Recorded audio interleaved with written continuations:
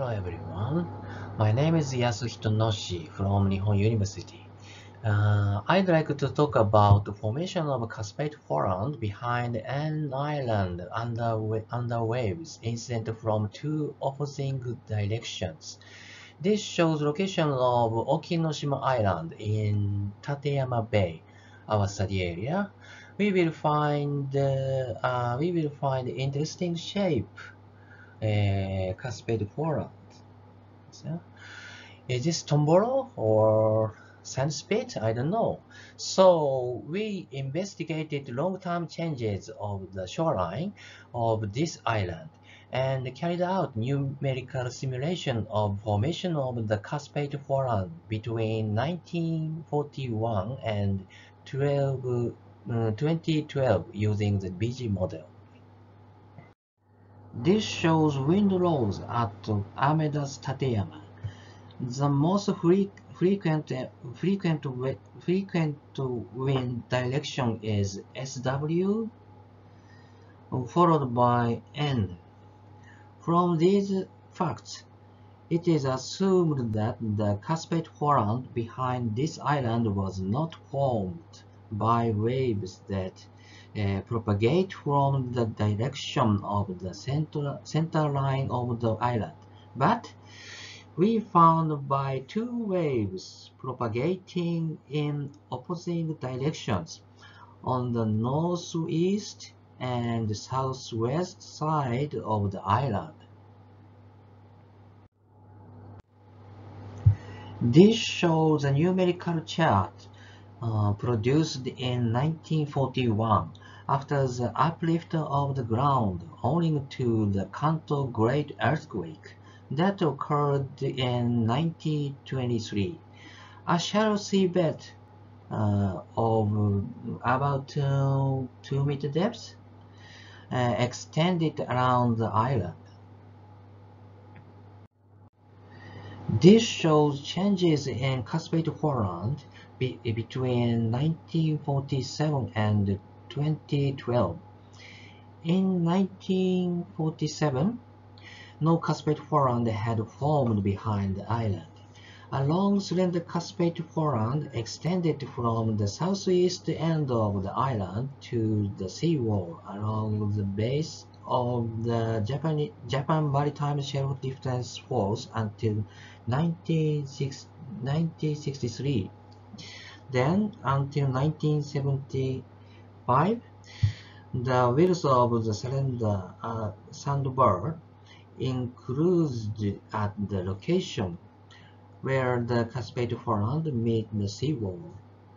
From 1975 to 1990, the width of the CUSPATE Foreland behind the island increased. In particular, almost the sand deposited in front of the seawall in the south part markedly increased. By 2012, the shoreline had advanced on the south side. Also, the shoreline changes on the north side of the CUSPATE Foreland were small, resulting in the increase in the sandbar width on the south side of the CUSPATE Foreland. This shows arrangement of 12 transects across the sandbar. This shows shoreline intersected with seawall and high berm Station A. On the south side of the CUSPATE Foreland, the shoreline has obliquely intersected with the seawall, and a high berm has formed at Station A near the south end of the shoreline. This shows partial slope of 1/10 Station B. When approaching this island along the shoreline of the CUSPATE Foreland, the berm formation ceases, and a uniform beach of 1/10 slope has formed at the Station B. Where a beach with a gentle slope extends without berm formation, that the berm formation on the south side of the CUSPATE foreland is in strong contrast to the uniform slope on the rear of the island, implying that the wave height markedly decreased from the front of the seawall to the rear of the island. This shows North Beach on the northeast side of the CUSPATE foreland, Station D, different from the condition of the south side of the CUSPATE foreland. Debris has been opposited continually along the high tide shoreline, and the scarp has formed near the high tide shoreline.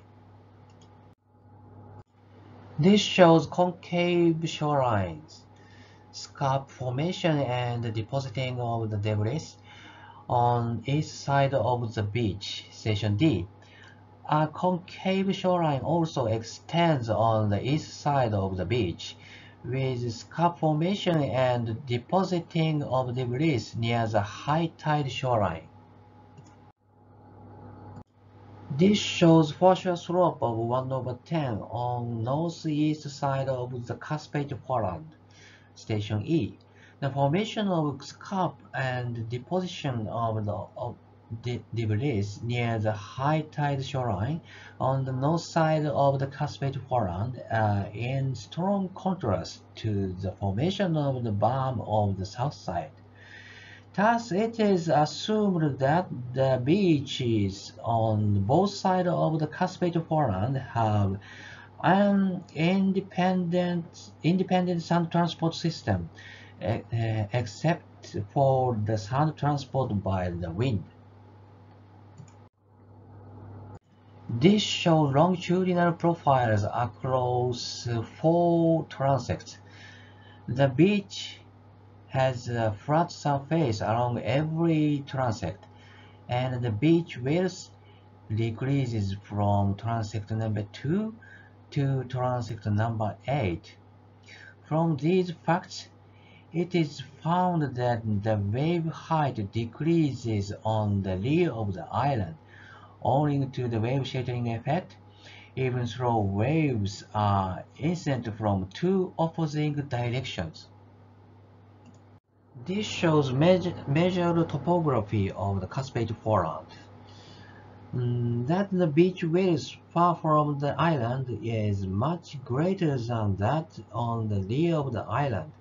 However, the difference in beach width is small at the CUSPATE foreland behind the island, implying that the CUSPATE foreland was not formed by the unidirectional waves, but was formed by waves incident from the 2 opposing directions. This shows energy mean waves around the island. The waves incident from the 2 opposing directions make an angle of plus minus 74 degrees relative to the direction. This shows initial topography and distribution of exposed rocky bed. The exposed rocky bed distributes and approaches the island in the complicated forms, and the nearby area of the exposed rocky bed is covered with sand. In this study, the exposed rocky bed was assumed to be the fixed bed.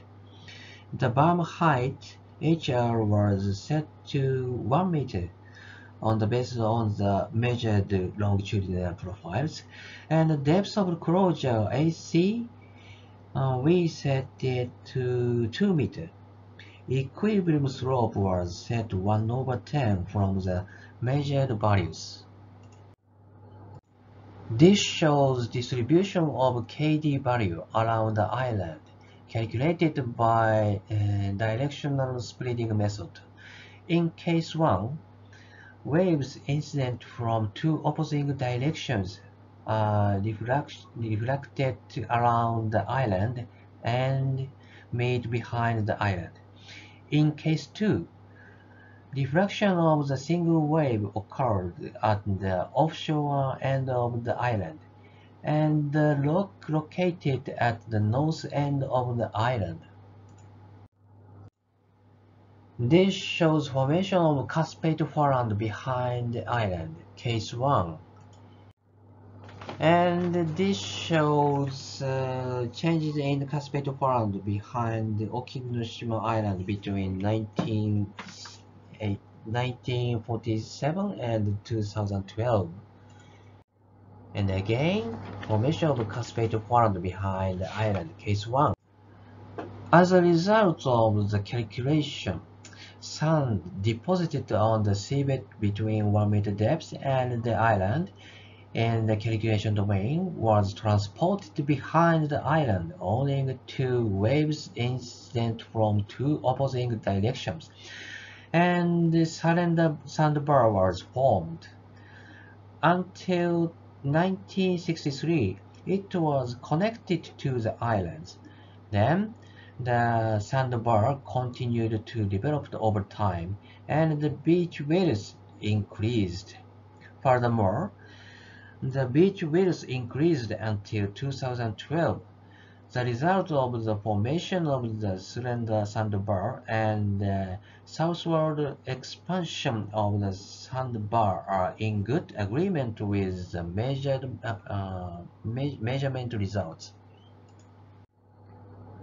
This shows formation of a CUSPATE Foreland behind the island, case 2.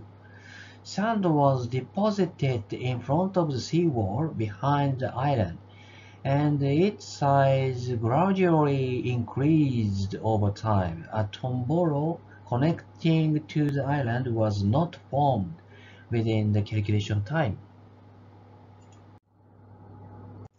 This shows comparison of final shoreline in cases 1 and 2. In case 1, an land-tied slender sandbar was formed on the rear of the island.